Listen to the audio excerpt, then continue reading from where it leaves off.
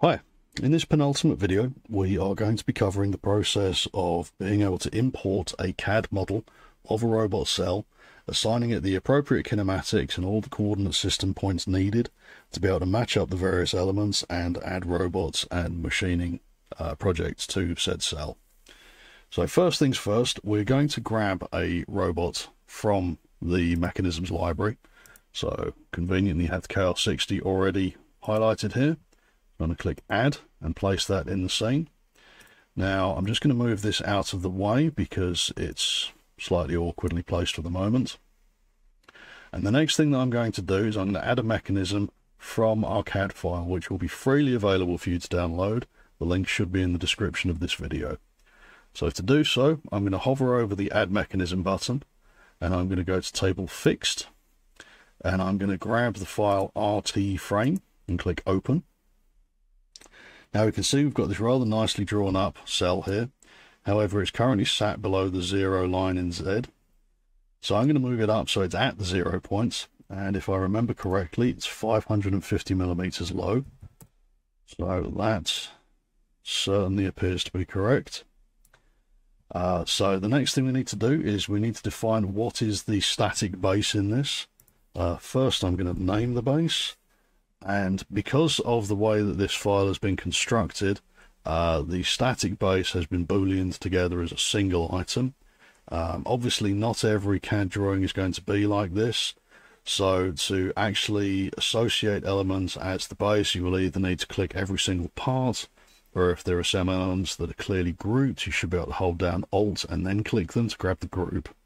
However, because this is all one piece, I can just click on it as the one piece and it gets colored in black, which indicates that that's our base unit now. So I'm going to click on next at this point and we get to define the coordinate systems now. So the first coordinate system I'm actually going to set as assembly equipment because we don't want that to be one that's particularly usable for machining purposes beyond it being a locating point for the base of the robot. So I'm going to rename it as robot locator. And I am going to hold down control and click on it and drag it roughly in a position.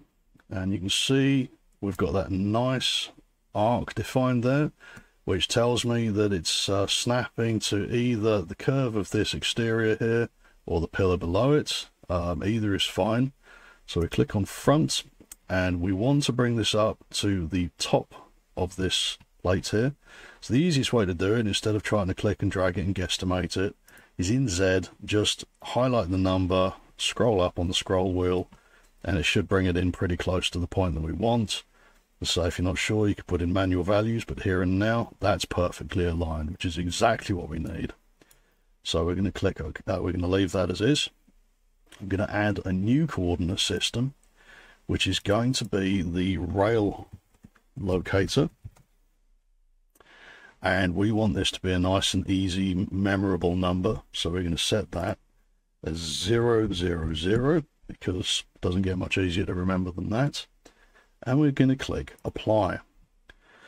Now you can see that this has gone and defined our base in the robot cell quite nicely so far.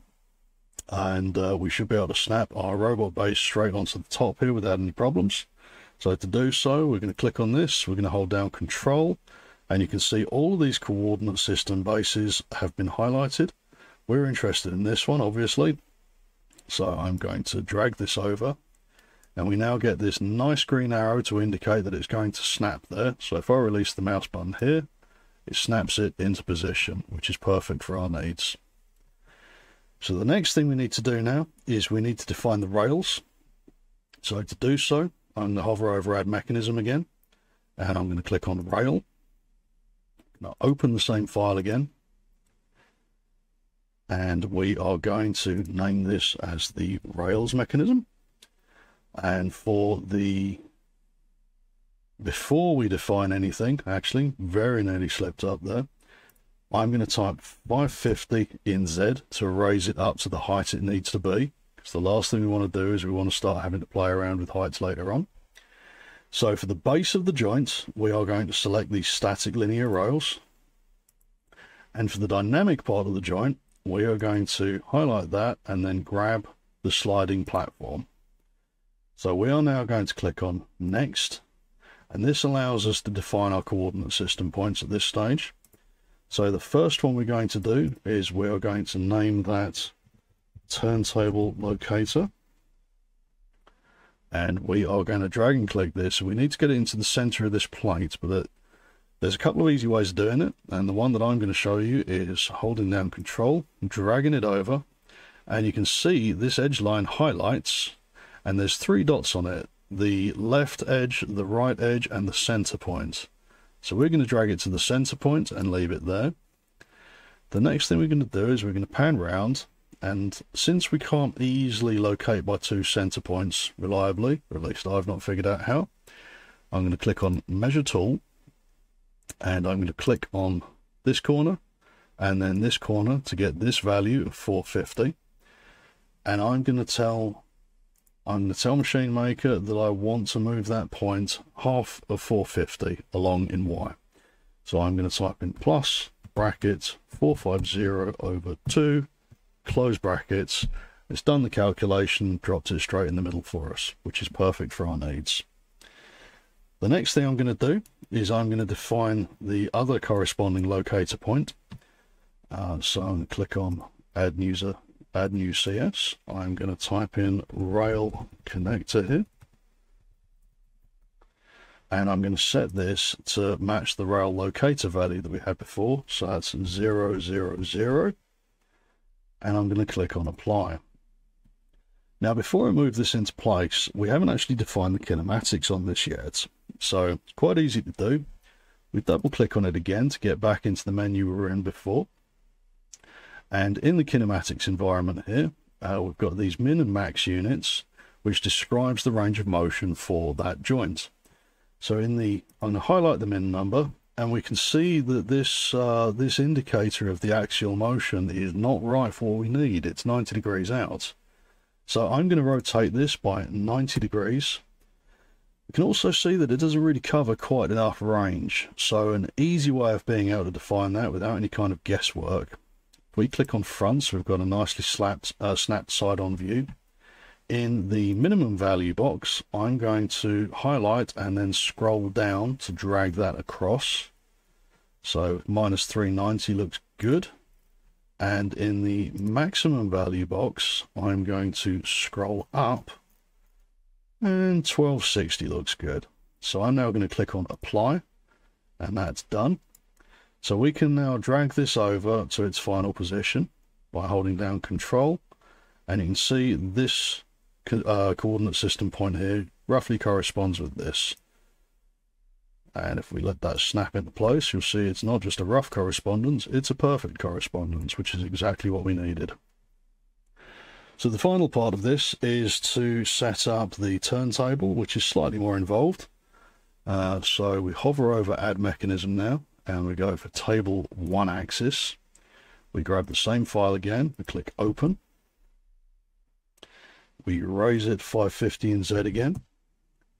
Now, I need to be able to change, once we've changed the name, the base coordinate system as well for this.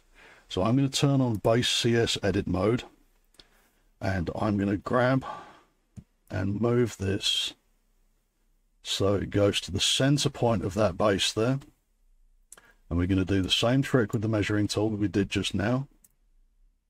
So we're going to grab that point, we're going to grab that point, so it's 435. So in Y, I'm going to type in plus bracket 435 over 2, close bracket, and that's put it in that center point, which is where we need it to be. However, it's also, for some reason, applied a minus 180 transform in the Z rotational axis, which is something we do not want. So I'm going to set that back to 0, and then I'm going to click on Next. Now, we don't need to worry about this warning for the moment. We're going to come back to this anyway, but this is just a way of locking in these values. So if we go back to Model again, what we need to do is we need to define, we're being asked to define the base and the joint. Due to the construction of this model, there's no readily animatable turntable plate because this is all one solid piece. So we can ignore the joint 1 designation for now, and we can just highlight the base and say that's our turntable. So if we click on next, we're going to get this 3D warning error again. Not a problem, we can just continue past it. Now if I click on front here, we can bring this joint 1 indicator down. We need it to sit roughly in the center of this gap here. Okay, so we'll do the scrolling down in the numerical entry method for that. That's perfectly fine. We now need to set this user CS, which is going to be called turntable, to the top of this level here. So we're going to scroll this down, and that's perfectly in place. The next thing I'm going to do is I'm going to set this to unlimited, because otherwise it's stuck within a negative 180 to positive 180 arc, which means that it won't be able to do things like proper helical milling or anything. It's going to be stuck exclusively on rotating a full circle and then reversing. So we set this to unlimited, and we click on apply. Now we've got this defined, we can hold down control, and we want to join this coordinate system to this coordinate system. So we move it over and we get the green arrow again, and we've now got that snapped into place perfectly. We can test that this all works by going into the run simulation environment, and while we're not going to be able to see an awful lot by rotating the turntable, we'll still demo it anyway to make sure that the kinematics are actively defined. And yes, that's reporting that it's defined. We can check the kinematics of the rail a little bit more coherently though by clicking on demo here, and we can see it moving. Now if the model had included a turntable plate that had, say, some drillings in it, we'd be able to see that it was turning, but in this instance it doesn't, unfortunately. Either way, this has got us a clearly defined and completed robot machining cell from a series of CAD models. I hope this has been informative and helpful for you, and I'll see you in the next video.